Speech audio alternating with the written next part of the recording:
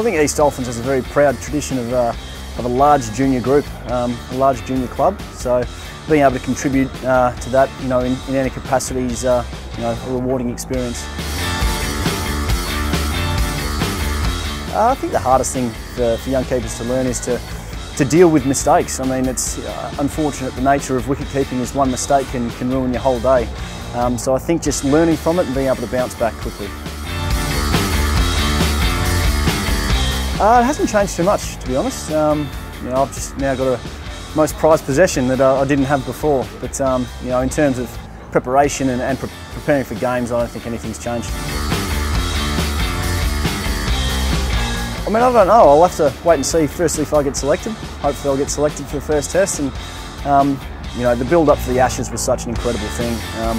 It's hard to imagine anything on par with that. But I'm very much looking forward to hopefully having a home series.